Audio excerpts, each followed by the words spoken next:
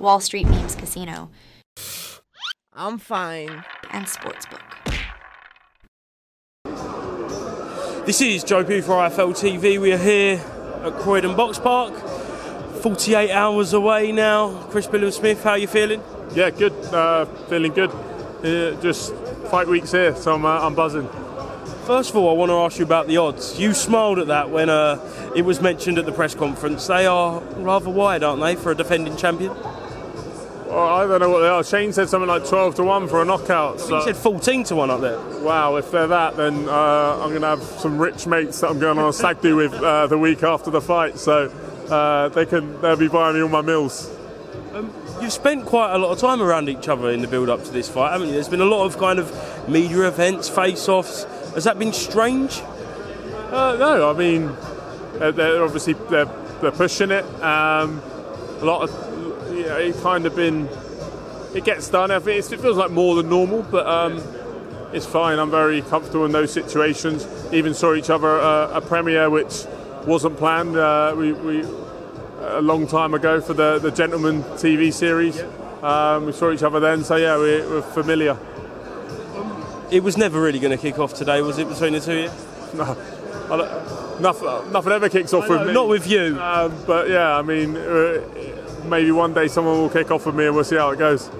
Why is there a narrative portrayed by some people, not everyone, online about the decline of Chris Billam-Smith?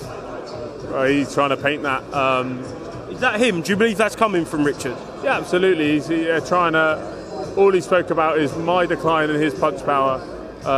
So Saturday night is going to be a huge shock, huge shock, with my punch power and the realisation that he's in there with a very good world champion. Do you think mentally he's disregarding your power?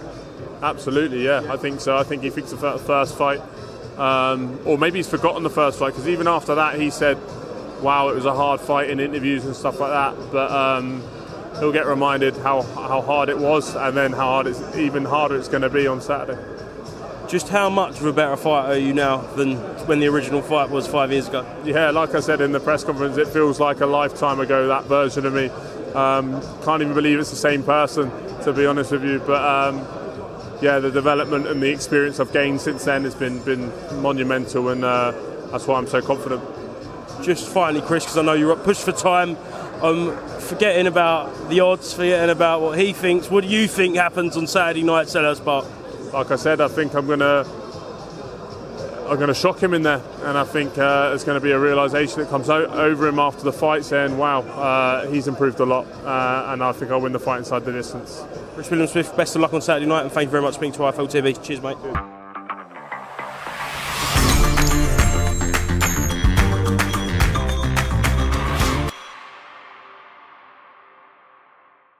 Wall Street Memes Casino.